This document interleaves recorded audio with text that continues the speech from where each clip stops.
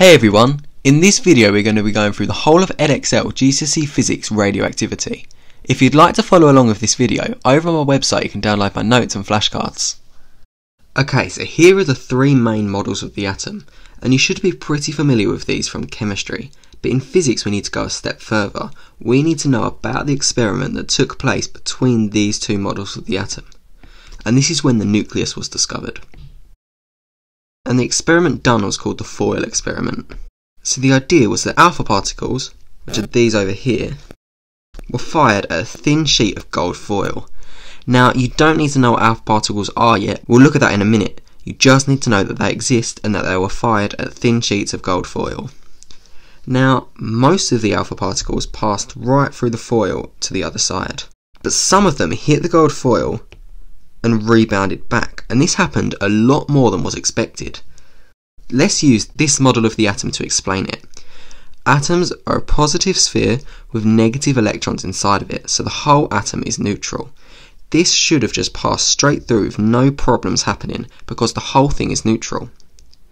Now let's try and use this model of the atom to explain it. Atoms have a positive nucleus. So here is the positive nucleus of the gold foil atoms. Now as the positive alpha particles are fired at the positive nucleus, the alpha particles repelled back. And this is because we know that the same charges repel each other. This is how we knew that atoms must have a positive nucleus. So now we're going to look at the three types of radiation. We have alpha radiation, beta, and gamma. So the symbol for alpha is a little a like that, the symbol for beta is a funny B, and the symbol for gamma is a funny shaped Y. Now beta radiation can then be split into two types. We have beta plus and beta minus. Okay, so let's look at alpha radiation. So this is when unstable nuclei emit alpha particles, and alpha particles are made up of two protons and two neutrons. So this is essentially just the helium nucleus. So unstable atoms emit alpha particles. Now alpha radiation is strongly ionizing. Now we know that when something becomes an ion, it's either lost or gained electrons, so it can become a charged particle. Now alpha particles are strongly ionizing because they're so big that they can knock electrons off as they're flown out of the nucleus. So now let's look at beta minus radiation. So this is when an electron is released from the nucleus. Now I'm hoping that you know that electrons don't exist in the nucleus, they're outside the atom in the shells. So what happens is a neutron decays into a proton, and then as it does that it creates an electron, and then that is emitted from the atom. Now beta plus is pretty similar, but this time a proton is going to decay into a neutron, so it's the other way around.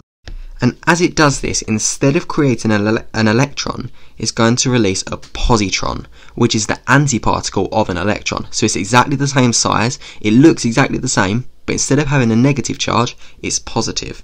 So this time the nucleus releases a positron. Now the last type of radiation is gamma.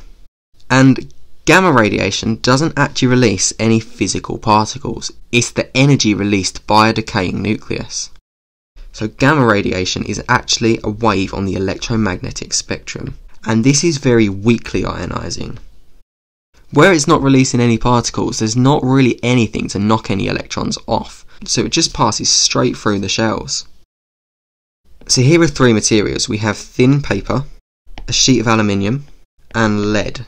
So alpha particles can be stopped by paper or the skin.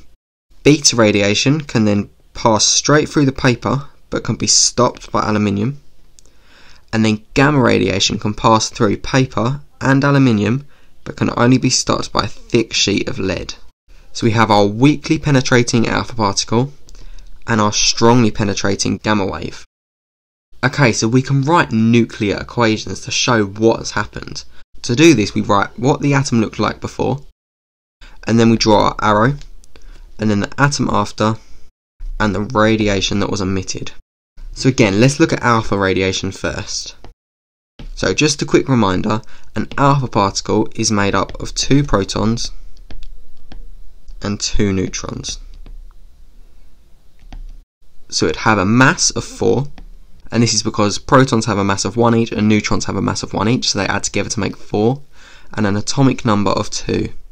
So let's take a uranium atom. So we write the mass number of the atom up here, which is 238, and then the atomic number below here, which is 92. So we have the mass and atomic number. We then draw our arrow and we write the atom after. So if 2 protons and 2 neutrons are being lost, the mass is going to go down by 4. So instead of being 238, now it's 234. And then the atomic number is also going to go down by 2 because we lost 2 protons, so it's 90.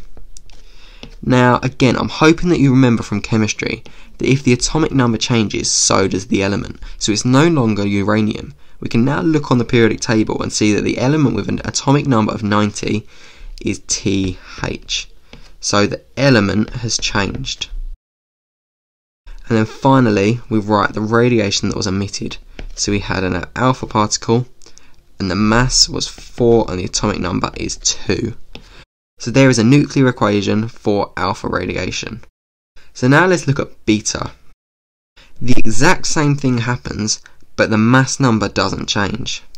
So if we remember beta radiation again, we know that a neutron is lost, but it decays into a proton, and they both have an atomic number of 1, so technically we're not losing any mass. So the mass number stays the same, but the atomic number is going to change. So for beta minus decay, the atomic number is going to increase.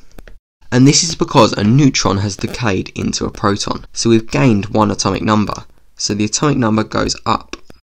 And then for beta plus, the atomic number decreases as we lose a proton, so the atomic number goes down. Okay, so radiation is happening around us at all times, and this is called background radiation. So this is the low-level radiation that's happening around at all times. So to measure radiation, we can use a special tube, and this is going to click every time it detects radiation.